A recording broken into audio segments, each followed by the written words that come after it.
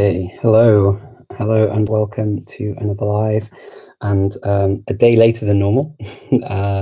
Yesterday was Orthodox Easter here in the Balkans, and so it wasn't a very easy day to have a live.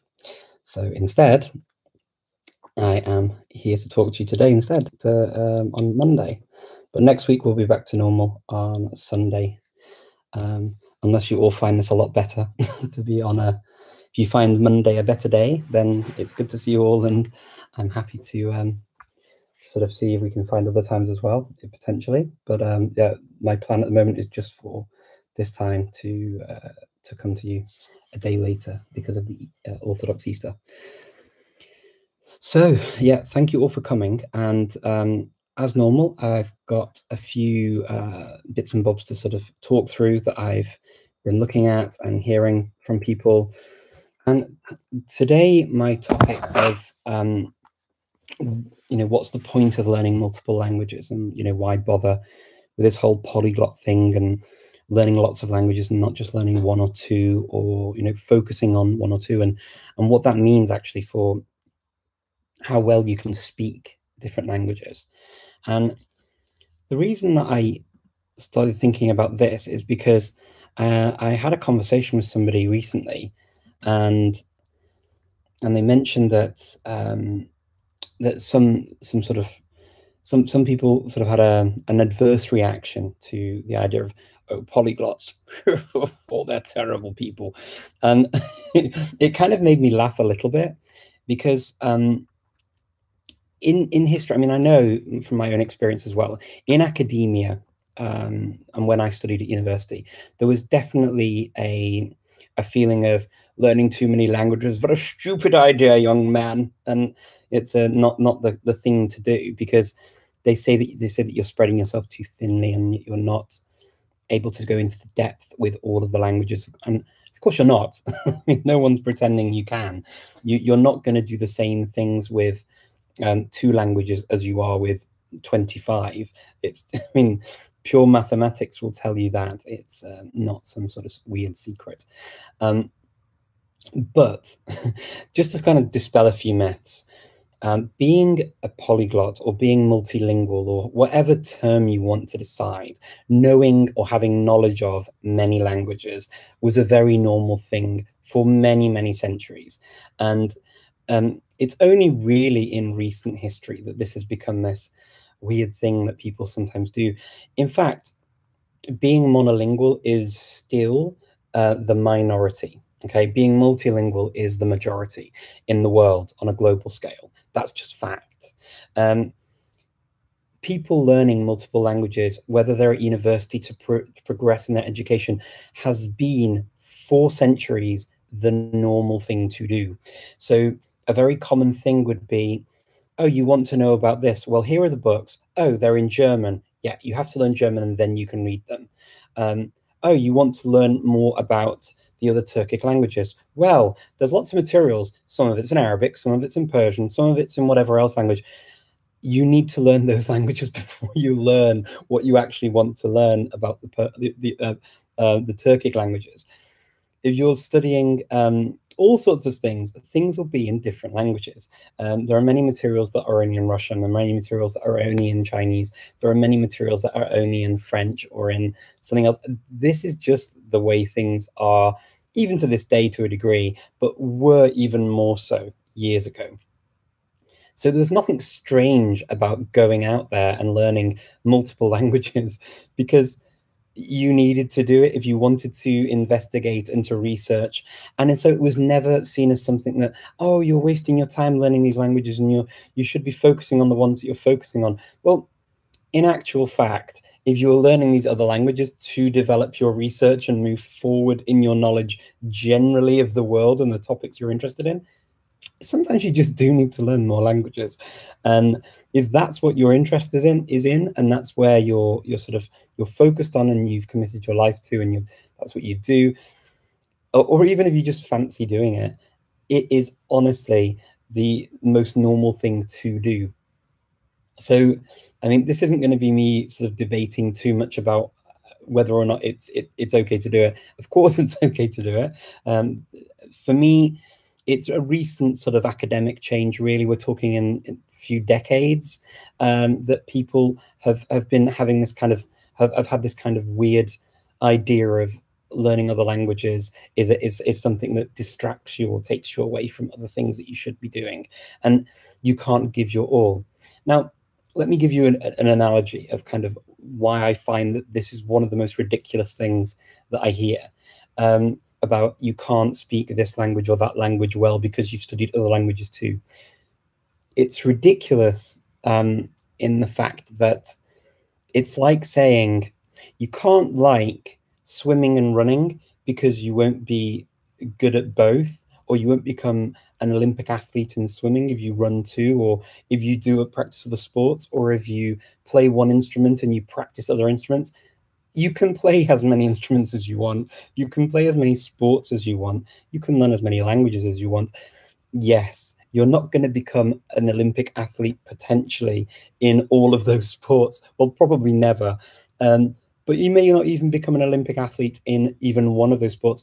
But that doesn't actually negate the benefits of learning multiple languages or playing with other languages if you feel that that's what drives you and that's what you want to do.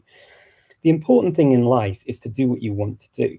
In terms of academically or just as a fun thing that you do on the side, learning is a positive thing. I mean, encouraging people to learn should be the baseline, I think. So if people are learning, whether they learn 3 months or a little bit of every language in the world and go off and do something different with them, that's a choice. Okay, that's a choice. And it's not my personal choice to learn a little bit of every single language and to do it over vast numbers. I do it to a degree. I play with them now because I've already done the studies and worked and built my career and my abilities and my experience in a number of languages already. And so I kind of feel free to experiment and play with languages. But even if somebody didn't have that that base of a degree and to go and study languages and work with languages, just the fact that you're doing something positive with your life is the important thing. And it feels a bit ridiculous when people feel a need to criticize that in other people. And I've seen people criticize other people with that. I've fortunately never really felt much of that criticism myself personally, but I do feel it's a bit sad when we do feel the need to do that, because it's sort of more of a let's have a look inside and see why we're commenting, because really it doesn't make any difference what other people do. What matters is what you do, and is what you do positive, and does it have a positive effect on your life, and by extension, when things do have a positive effect on your life in terms of you feel happy, you feel fulfilled, you feel that you're doing something worthwhile, it actually spills over onto other people, and other people feel energized by it too. Very often some people do feel frustrated. That's a fact. And maybe that is the element that we see when people criticize the idea of learning multiple languages, that there's a frustration there. There's a feeling of, I haven't done it, so therefore no one else should do it.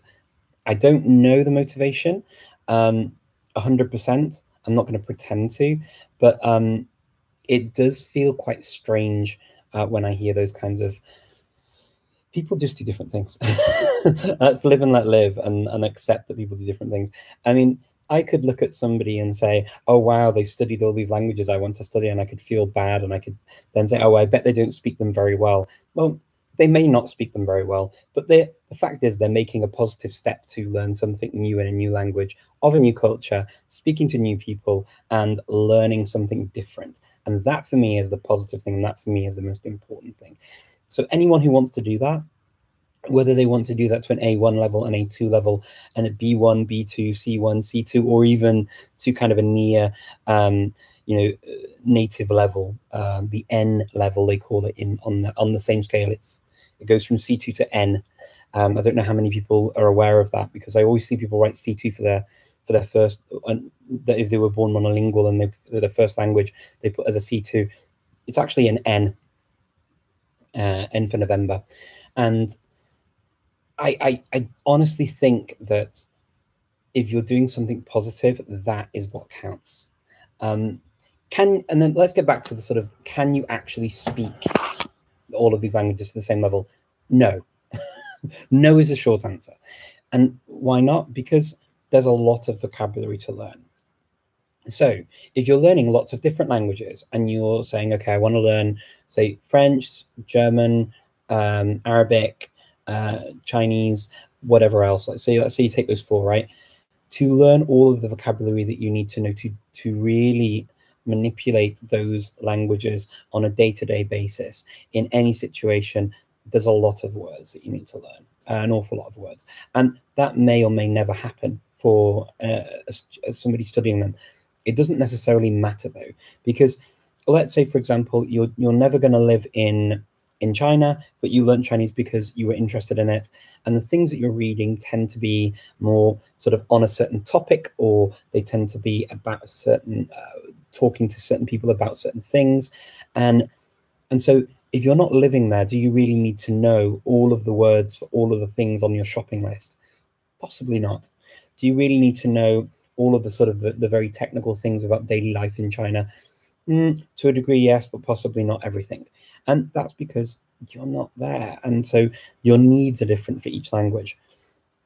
The same thing happens with our own first languages. When we learn them, we will use them for different reasons. And so it's the same for other languages we learn. We don't necessarily need to use them at the same level. Now, this is where the game changes for me. When you talk about learning multiple languages, it does very much depend on which multiple languages, right? So if you learn French, Spanish, Italian, Catalan, Portuguese, 5 Romance languages, okay? If you learn those languages, you would be amazed at just how much more vocabulary you get across the board of the languages, to understand the literature better, to understand other contexts, other things, because the languages are related. They've drawn on slightly different types of vocabulary. It can be confusing to learn them all because you can get them mixed up, but in terms of growing your vocabulary, it's a really big help. In fact, as an English speaker, it was a huge help for me to learn French and Spanish and these other Latin languages, because I got a better understanding of the more high level vocabulary in English because of those languages. So with your learning languages like that, and I would definitely say it's a worthwhile endeavor to learn languages related to the languages you speak, because it gives you additional insight and input into that knowledge. And it also gives you a different context and viewpoint from history, how those peoples interacted, how they talk about each other, what kind of things that they see as that's ours, that's theirs. And you will notice often it's very difficult to actually pinpoint some of these things and give a one authentic truth. There's often a number of stories that come out of this. And yesterday I posted a thing about when you learn languages, when you learn more languages, particularly when you learn indigenous, endangered, and vulnerable languages, you will see that their stories come out in the conversations you have with the peoples whose languages you're learning. And those things don't tend to be represented in the same way as the sort of the main documented history. You don't always come across these documents unless you're some sort of historian and you research things really thoroughly. Actually, it does make me think, if you think about historians or people who study certain texts or certain areas of culture or anthropology or whatever else, again, linguistic knowledge is good to be able to go back to documents. And the same way as for somebody researching languages or linguistics or whatever else, it's good to have lots of different pockets of knowledge of languages, just so that you can access materials and also access peoples and speak to them. This is, for me, the most sensible thing. This is why I do it. I love speaking to lots of people. I love the dimensions it gives me learning. And I would never, honestly, I never understand why people don't get or poo-poo the idea of learning multiple languages. It doesn't matter to me how well somebody speaks them. Look, when it comes down to it, any knowledge you have, you know what you know, if you're very honest with yourself. And so you feel the benefits of that knowledge in an authentic way normally, if you really do know it. Okay, and if you don't know it, it's just you're I mean, why somebody would pretend to know, I mean, especially a language, pretending to know a language for me is makes no sense whatsoever.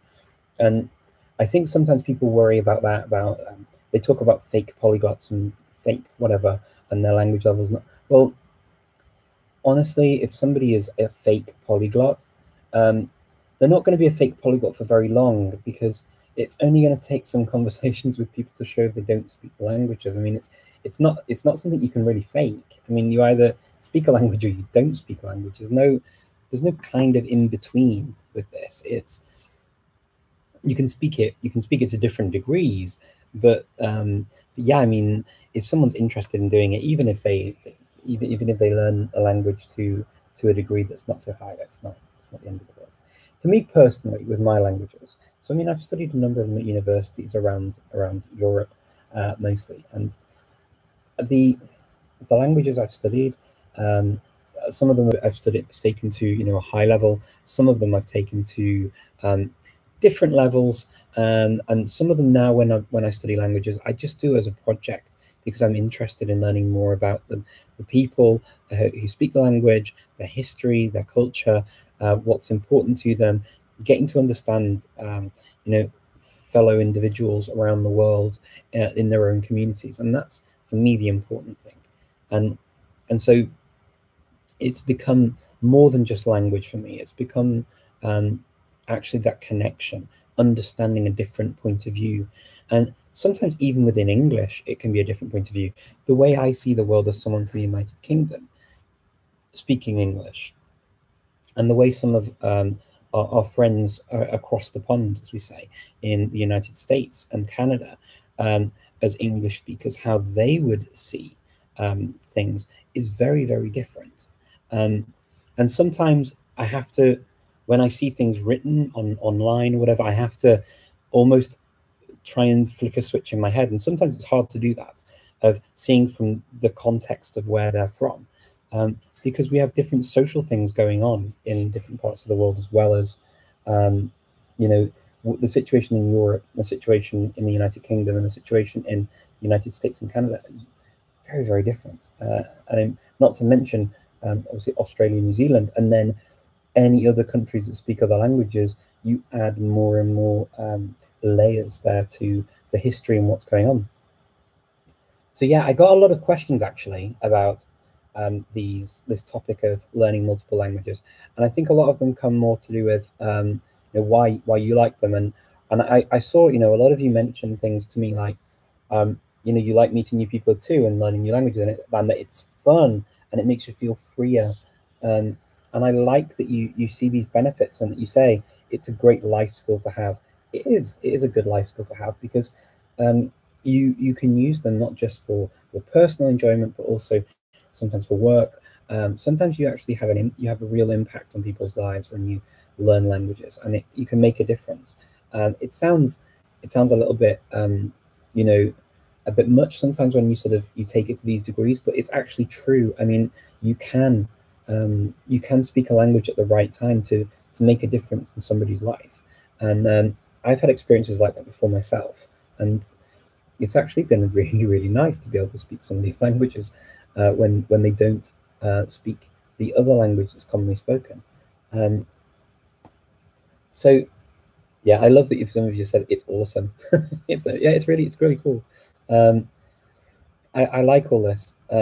So many of you actually on Instagram, many of you replied to this. Pariva a més gent y a més cors. M'agrada molt. Sí? Así es. I love it. These are all the kind of things. Somebody says, here we go, Ollie Richards. You can always count on Ollie Richards saying, it makes you sexy. I don't know about that. I don't think, for me, this whole social media thing, I always find it quite funny when you get these trolls that write, about you and your physical appearance. And I'm not on the market, I'm sorry. So if anybody watches this and they think that that's the appropriate thing to write, I'm not interested in that kind of comment. So if you don't find me sexy, then it doesn't really matter. I'm here to talk about languages. And but I think it's funny that you wrote that, Ollie. Who knows? Maybe some people are attracted to this. I don't know. It could be a thing. Who knows? Who knows? Maybe we need our sort of, we need to set up some sort of language pairing, or so what's it called? Dating app or something. But I won't be doing that. So I'll leave that to your imaginations and to, for someone out there to have a nice business plan. Yeah, I mean, I love that you all sort of get into this, and you come and you defend the idea of why we do this, and I think that's really, really good that you do it. I wish. I mean, I think that in academia there are more and more people who are actually serious about languages and multiple languages, that they're now breaking that mold, and I think I encourage them to continue to fight that fight, because I think that within academia there are still people in there that will poo-poo the idea of even exploring other languages. If people feel that that they need to make that judgment because they're not doing it, somebody else is doing it, if they feel threatened by it, that could be their motivation.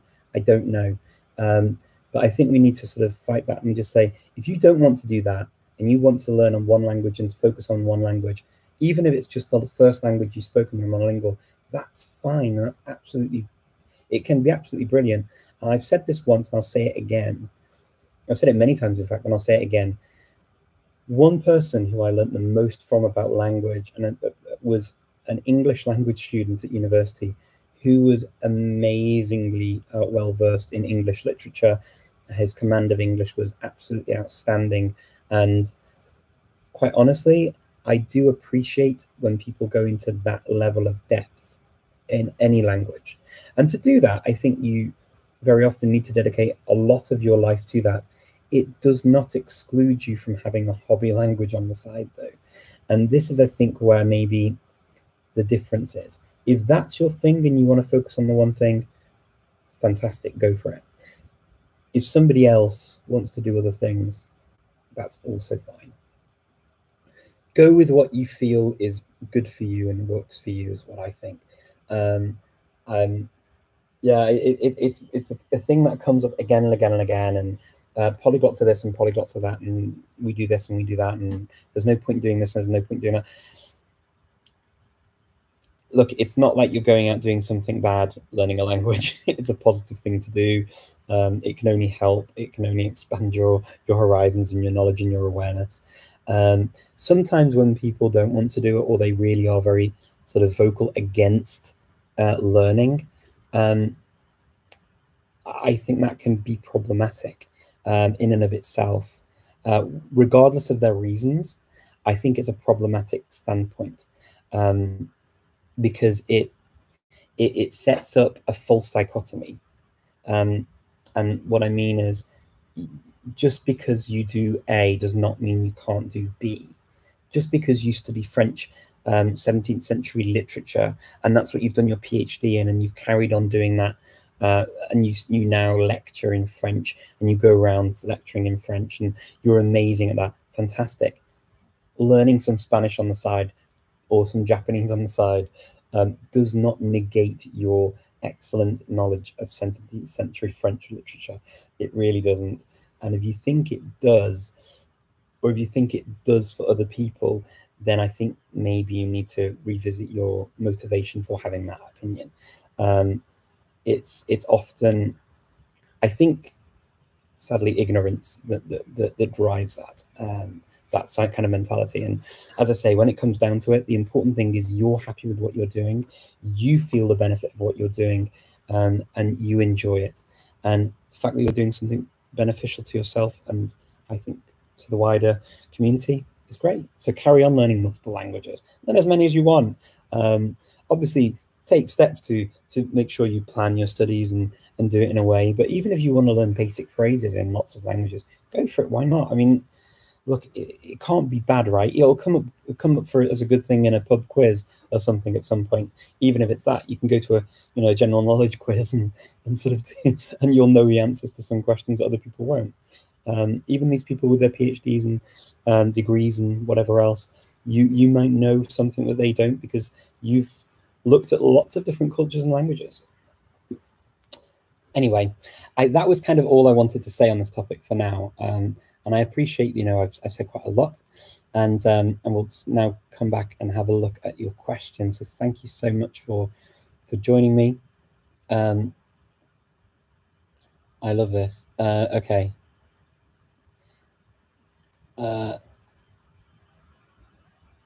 Could you please, okay, here we go. So could you please name the languages you speak at a pretty high level? That means very little to me, unfortunately, Tamora. What do you mean by a pretty high level? I mean, I use 5 languages at home on a daily basis, and they are Macedonian, French, German, Spanish, and English. I worked through the medium of Dutch for 2 years in the Netherlands, and I have a degree also in Italian, and what else? And Portuguese. I studied at university. I studied Swedish as well, but it depends what you mean by high levels. I mean, languages I studied formally, languages I speak and feel confident in.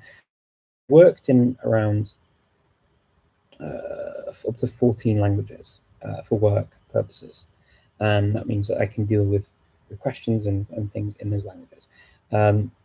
So languages like Bulgarian, languages like Serbian, Croatian, that they're not a problem for me.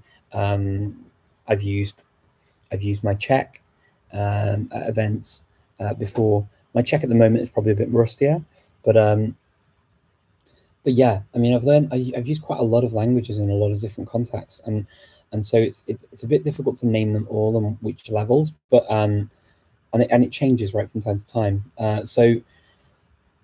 But the ones that I've mentioned now are normally they are pretty static for me. So yeah, it's an interesting thing with language levels. I don't actually really pay much attention to them, simply because I think life's too short and there are too many languages out there to learn. So if I get bad at one or worse at one and then better at another, it kind of all balances out in the end. Okay. Yep, YouTube questions. Alex, I've literally just got to the questions. So I've been talking at the moment about my just generally. Oh, thank you for all of your nice questions and your nice comments, Alex. Yeah, raising children multilingually is fun and absolutely a nice thing to do. I've done that myself. My daughter speaks 5 languages, so yes. Let me see. People who don't naturally love languages tend to fear those who do. Yeah, it's true that sometimes the fear of the unknown is a problem. I always think that it's kind of, I don't know whether it's over the years, I've just got to a point where people are different and they have different things that they like and do and they're interested in, and just let them get on with what they want to do. I mean, as long as they're not hurting you or harming you, my right to do what I want to do stops where your nose starts, right? And so if I'm not bothering you in any way, seriously, similar thing, what people think of me or what I think of them, it's all the same type of thing, right? We have the right to our thoughts and we have the right to our actions, but they all stop when somebody else's nose begins. So if we are affecting other people, that's when it becomes somebody else's business, is my general rule of thumb when it comes to the world and life. Yeah, Alex, I think you asked me questions at the very beginning when I went live. I do a talk about a topic first, and then I move on to Q&A at the end. So usually the Q&A starts around between 15 and 30 minutes into the live, and then we get to the Q&A. So if I'm not answering you straight away, it's not because I'm ignoring you, it's because I'm not really reading the comments until I've finished looking at the comments I got in response to what I was going to talk about before I went live, and also the things I want to mention myself. I just think it's nice to have a focus for these live sessions, so that we talk about something concrete and then we move on to Q&A. People who don't naturally, okay, learning multiple languages is so fun. It is very, very fun.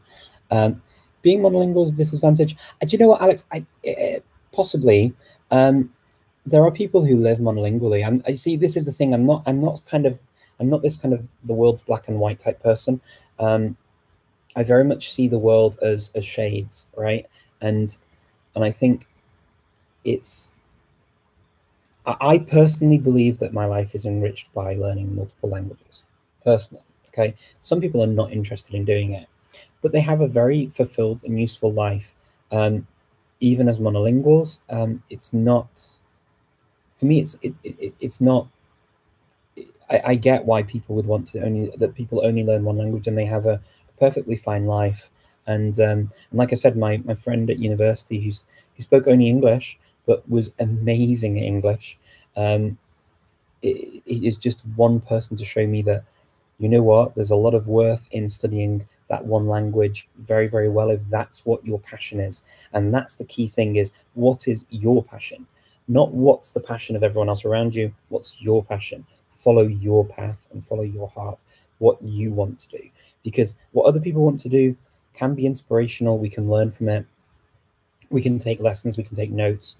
But what we can't do is copy it and expect exactly the same results for ourselves. We need to do our own thing, right, and be true to ourselves. And that for me is the important thing. So I don't know if I completely agree that being multilingual is a disadvantage. I believe that there are advantages to being multilingual or speaking other languages, but I don't know if I'd say that being monolingual is a disadvantage per se. I hope that makes sense, Alex, how I've worded that. Multilingualism's, yeah, mankind's fear of setting not monolingualism. Yeah, it's interesting with monolingualism. I mean, it isn't the norm in the world. It really isn't. And I think we often forget that. Sometimes people aren't even aware that they speak, or they do use almost different languages. They code switch, right? People in Germany very often do this. People in the UK also very often do this. They'll code switch between a dialectal way of speaking or sort of a local language way of speaking, community language way of speaking, and then they'll speak the standard form of language that's taught through the school system. And that sometimes happens almost automatically. Okay, let me see.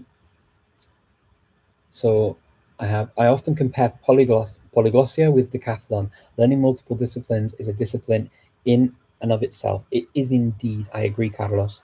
I think that it is. It's a different thing, right? You do your own thing. Horses for courses. I just subscribed to you, sir. Oh, Doctor, very nice. Okay, so let me see. Okay, I just see this.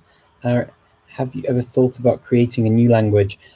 No, not really. People have asked me that before, and I like that people do that kind of stuff. I think it's quite nice. Conlanging is quite a fun thing, I think.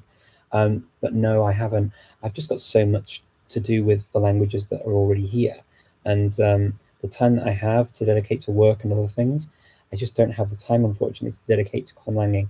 Although I do like the idea, and who knows, in the future, maybe when I sort of a retirement hobby that I might have, who knows. But for now, no. There are actually a lot of languages that I want to still study, so I'll probably stick with that first. Yeah, you can learn it. Yeah, Esperanto. Conlanging itself, Alex, can be quite fun. Esperanto is already there, and it's good, and there are lots of conlangs out there to learn. Creating your own, though, is actually kind of a different thing. The goal's not the same. You're using your knowledge and awareness and creating something yourself, and there's something quite nice about doing that. So I get why people do it, and so yeah, I understand.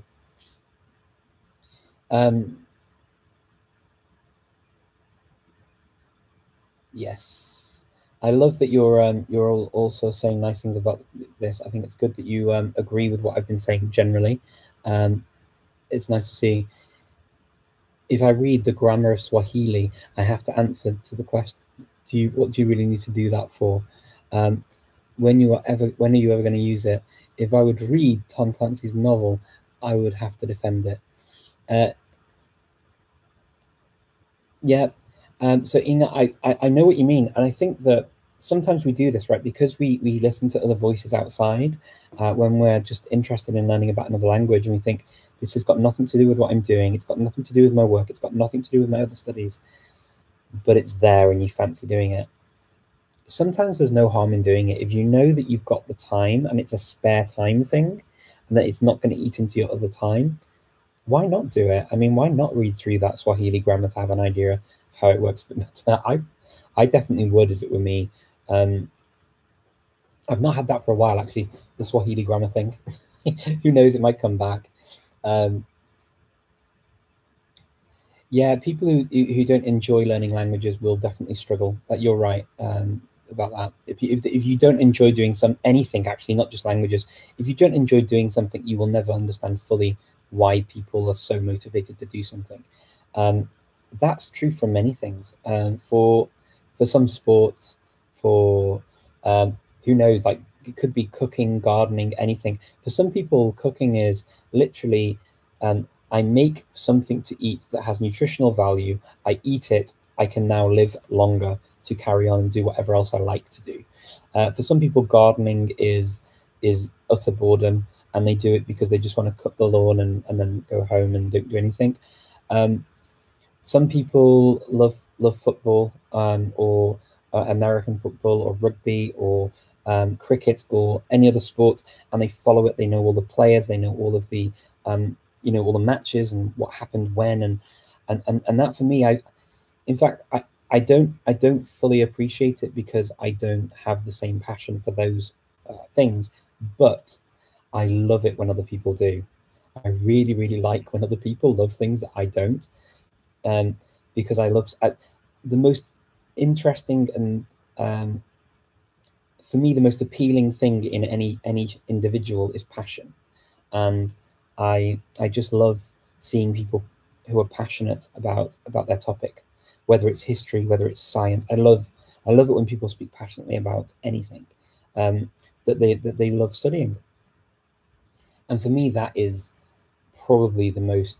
That's why I also say with languages, doing what you do and love and being true to yourself is the best thing, because your passion beams out from you and it infects other people with the same feeling of, wow, that's cool, I really want to do that. And this is why I think yeah, you just have to do what you want to do because you want to do it, and not because other people think you should do it or you think you should do it because other people you think might want you to do it. Do what you want to do because you want to do it, and that's the coolest thing ever. Yeah, Inga, you are right. Timothy's right. You are right about people wanting you to do what you want to do. You need to do what you want to do and be true to yourself. It's seriously brilliant. Okay, let me see if I can see any more questions here on YouTube. Wow, I've got quite a lot of questions. Thank you all for being so into this topic. I really, really appreciate it. You really are adding a lot for me, and I love seeing your comments. What are the best books you have read in other languages from the perspective of a native English speaker in terms of eye-opening? Okay, here's my admission time right now. I'm not a big literature buff. I never have been, and I think partly because my natural interests are in reading about science and reading about different religions and philosophy. I enjoy debates about those kinds of topics. I am not really a big literature person generally, so I don't know if I would be able to name books and do justice to that question. I think it's a very good question, and I think that there are people who I would point to in the language learning community who would give you a great answer to that question, and those people would be Professor Alexandra Arguelles and Judith Meyer. Judith Meyer is also really, really good. She always reads lots of novels in the languages. Steve Kaufman might actually have some interesting points to make on that, because I know he likes to read things about different parts of the world through the literature. For me, I don't know how much of in terms of novels and things like that he reads. I'm not sure, but definitely Alexander Arguelles is he gives amazing answers on this kind of thing, and I love his passion for this subject. And Judith Meyer, I love her passion for the subject too. So I'd reach out to them if you can. I know with Alexander Arguelles, it's a little bit tougher to reach him on at the moment. Because he's not making regular videos lately, but he may come back to any questions you have. Judith Meyer she writes on Reddit. She writes on many different places on Twitter. You can reach her easily. So I would definitely recommend asking that question of them. Or in fact, I may even get one of them or both of them and ask them questions like this for you, and so you can get a nice answer. Because I think I would find it quite interesting to have a conversation about something I know where my knowledge isn't as high, and my answer's not going to be anywhere near as interesting.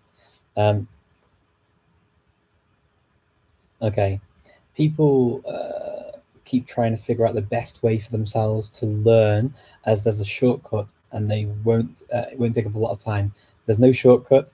Just spend a lot of time practicing and speaking. Exactly, that's very true. There is no sadly, there is no magic pill that we can take with these languages. It's just the way it is. I love it.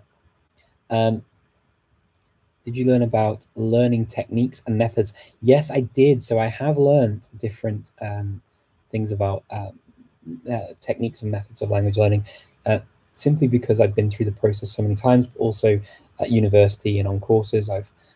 We looked at how we learn languages, and we had certain topics and things. So yes, I think probably my Swedish studies were possibly some of the most intense in that regard, just because we had an entire year focusing on pronunciation. It was lots of recordings every week, regularly, recording how we pronounce certain vowels and consonants, and how to pronounce phrases and words in Swedish when they run together and different things. And I thoroughly enjoyed it. It taught us a lot of techniques of how to recognize things. We had to study things like the IPA, the International Phonetic Alphabet. And that can be quite useful if you're trying to pinpoint the sound of a word, to know that. So if you're into sounds and you want to pronounce things as close as sort of the original as possible, I would recommend learning the IPA as at least, so that you can see how it's represented. And you often see this in dictionaries where they write the IPA form, so that can be quite useful. But yeah, I've done a lot of things with different techniques, and there are different ways of learning. I mean, the one thing I will say about learning languages is that sometimes the right way for you might not be the right way for the next person. And when I think of, I always name Luca here, Luca Lampariello. So the way Luca learns languages would drives me crazy. I love that he does it. I love how passionate he is, and I love how successful he is. But what he does is not necessarily what I do. Elements are what I do, but his actual routine is not what I do. And so Luca and I are quite different in that respect.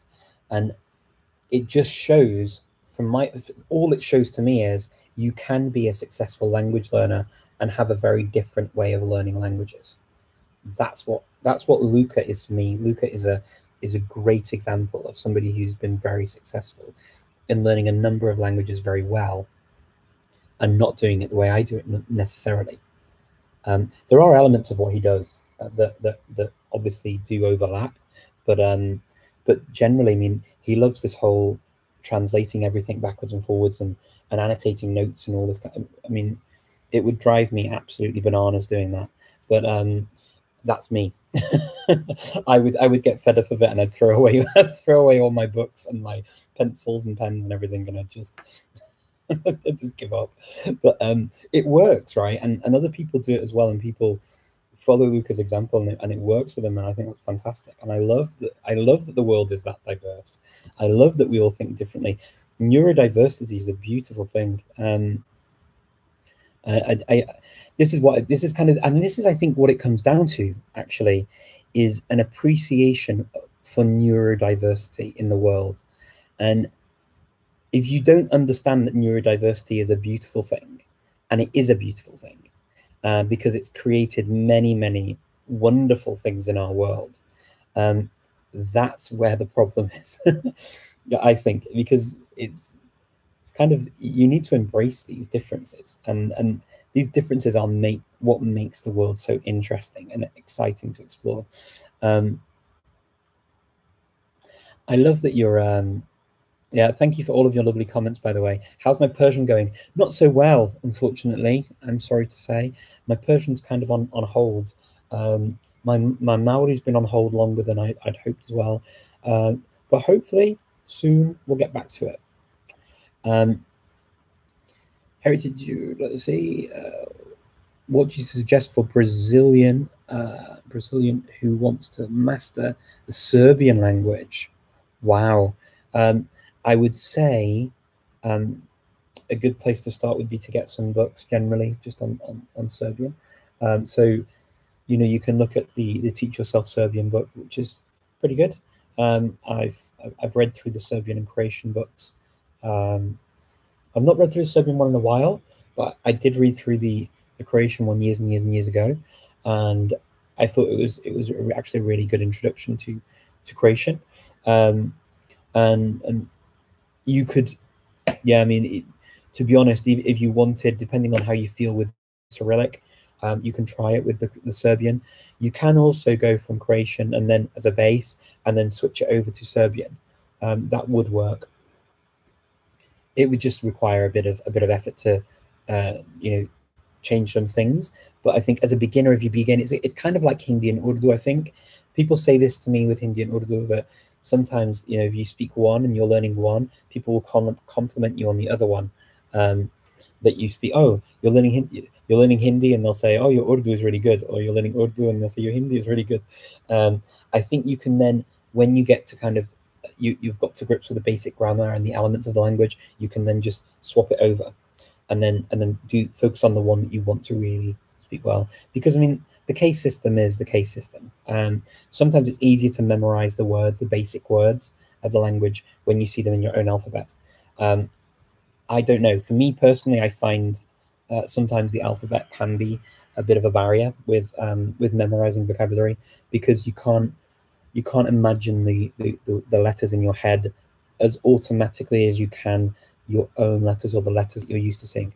For me, it took me years for even the Cyrillic script. It took me years for it to become automatic and natural, like to the point that I see something and I just read it. It took many, many years for me. Some people say that they do this really quickly. I don't know how they do it. Other people do, but I don't know how they do it. If they've got some cheat that I don't know, probably just not. It's just neurodiversity, right? People are different.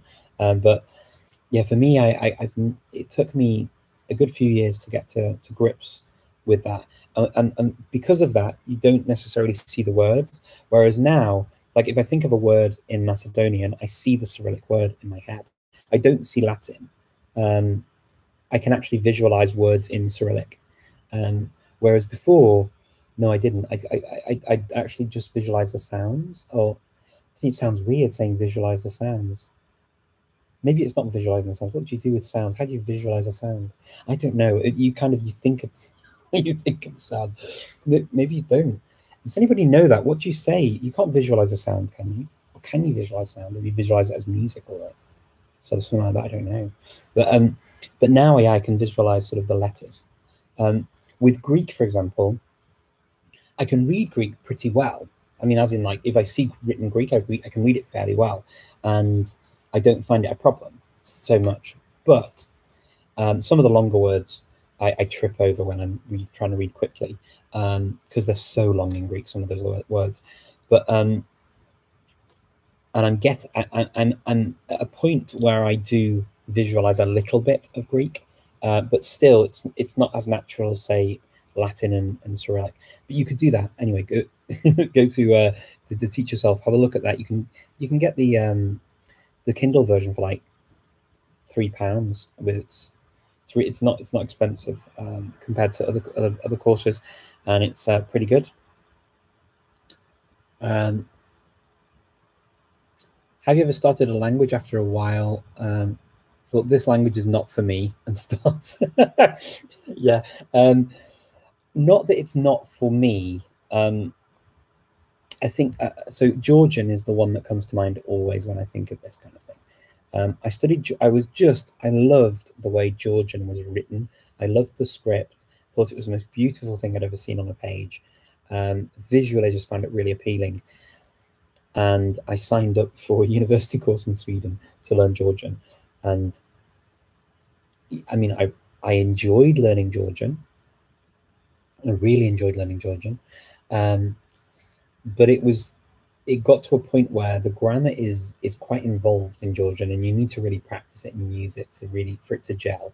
And it was at a point where italki wasn't a thing, so I couldn't find an italki teacher. I couldn't find a teacher locally. I'd never even met a Georgian, let alone you know, had an opportunity to speak it or hear it. Never. The only time I ever saw Georgian was when I was in countries where they imported Georgian water, and they had the Georgian water labels, and that was it. That was literally it.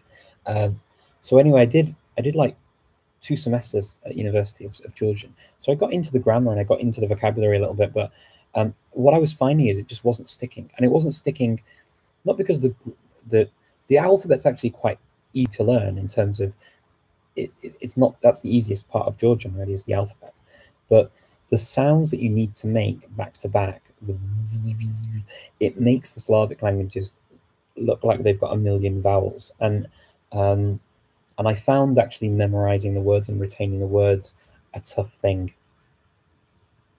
And that was my biggest problem with Georgian. But I do hope to go back to it at some stage. I don't know if I'd say it's not for me. It's just, it wasn't for me at that time with the other things I had to do, and I didn't have time to dedicate and to give it the love and attention that I needed to. And I felt that I'd done the base of what I wanted to do in exploring the language, and that was kind of, that goal had been met, and I didn't know if I needed to extend that goal further, if that makes sense. But no, I've never really said a language isn't for me. I did always say that I wouldn't learn certain languages because they were too similar to languages I already spoke. And I have slightly gone back on that a little bit. So languages like Ukrainian, Slovak, Belarusian, I always said I wouldn't learn those. I actually said I wouldn't learn Bulgarian at one point because I thought that it would be difficult to learn lots and lots of Slavic languages, but I did learn Bulgarian, and that's been fine. I did find with Slovak, it turned back into Czech. I did find that with, I ended up going through the link stories in Belarusian and Ukrainian last summer. I just wanted to go through, I went through 24 of the basic 60 languages, the stories on link, and I included Belarusian and Russian. So I wanted to hear how different they were, and I just treated it as that, as going through the stories, and I really enjoyed it. But I still think that maybe it would be a challenge to learn them and retain them, though I do see the benefit of looking at them. So I've kind of gone back on that a little bit, if that makes sense. But that wasn't me rejecting them. That was me more saying, okay, this is going to be too, I'm never going to speak them well, because, and I've decided now I don't really need to. Just learning about them is fun. 안녕하세요. Okay, let me see. 한국어도 it's so small, the characters sometimes. 말려요. Is that 말려? I can't. Do you know what? I'm so sorry, but you've written something that's so kind of you to write something in Korean. I can read it, but when on Instagram, the letters get so small, I can't make them bigger to be able to read all of the component parts of the block. So unfortunately, I can't read it. The last one I can't read because of that. And no, unfortunately I can't read it. I'm sorry. Something about my Korean. 안녕하세요. So 매일 한국어 공부해요. 하지만 한국어 한국어는 잘 말 안 말해요. 그래서 클럽하우스에서 저는 오케이. 저는 지글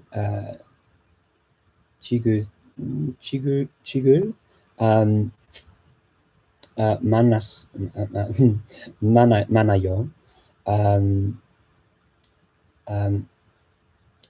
I think it's quite difficult to come out with Korean, but it's getting there. It's improving. My Korean is actually moving forwards, which is nice, and I'm feeling it moving forwards.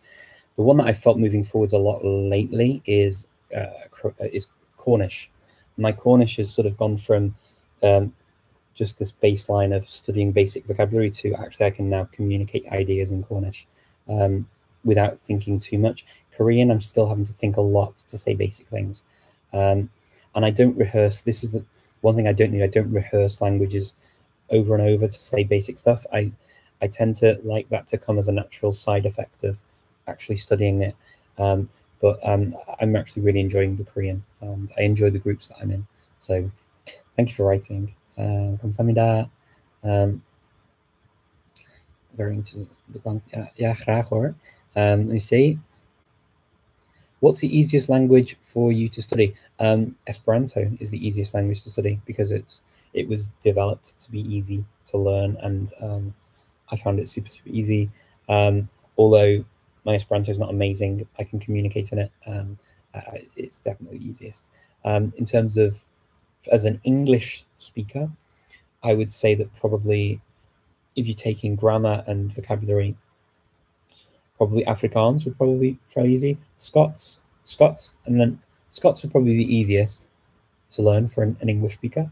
And then Afrikaans, possibly, maybe, because they don't have cases and they don't really have genders, so that makes it a lot easier. Then you move to kinds of languages like Dutch, which has genders, and then you have some, obviously, languages like German and stuff have cases, but then you also have the Scandinavian languages are not too bad as an English speaker.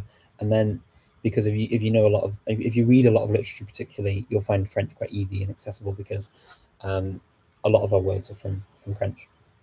But writing French for even French people in France is a nightmare. One of the things I used to do and still do with work is I look at assessments written by native speakers and how they write French themselves, and there are lots of people who make a lot of mistakes in their own language in French. So French is not an easy language to write correctly and well at a high level. It definitely does. I mean, I can see why somebody would devote a lifetime to just concentrating on French and writing it beautifully. I mean, it's the same for a lot of languages, but French is a particular nightmare for that because they're all the silent letters. I'm answering, so I see this, yeah, answering on YouTube. I'm answering on YouTube, Facebook, and Instagram, so I go through all of them. Hopefully I get to you also. If I don't get to you straight away, I will definitely come back to you. Latvian is so underrated. I absolutely agree. Latvian's beautiful. I love Latvian. Do I speak? Do you journal? Actually, do you know I don't journal? I don't write a journal about my language studies. It's one of the things that I always think I should do, but then I think no other people think I should do. So do I really want to? Probably not. So I don't. If that makes sense. He perdido motivación por aprender idiomas. ¿Qué me recomiendas para volver? En hablar con gente y empezar a hablar con la gente, porque hablando siempre con otras personas que están aprendiendo el idioma, pasó igual conmigo con el coreano. Es que no pasó un mes sin estudiar el idioma, ¿no? Ah, y no tenía mucha motivación para continuar con mis estudios, la verdad. Y lo que hice es que en Clubhouse encontré un grupo de personas estudiando coreano también y estudio con ellos hasta ahora siempre. Entonces, eso sí que me ayuda mucho. Um, y recomiendo hacer eso, hablar con más personas estudiando los idiomas y hacer 5 minutos, decirte a ti, pues yo voy a estudiar 5 minutos, no más, 5 minutos, 10 minutos, ya, a ver qué tal te va y vas a ver que vas a continuar, ¿vale? Pues nada, nos vemos, chiques, como se dice. Pues nos vemos. See you all soon. I have to finish now because we're at the hour, and I have a few other things that I need to move on with, and also Instagram hates it when you go over the hour. So speak soon. Thank you, everyone. Thank you for coming. Thank you for your questions, and I will see you all next week, hopefully on Sunday. See you then. Bye bye.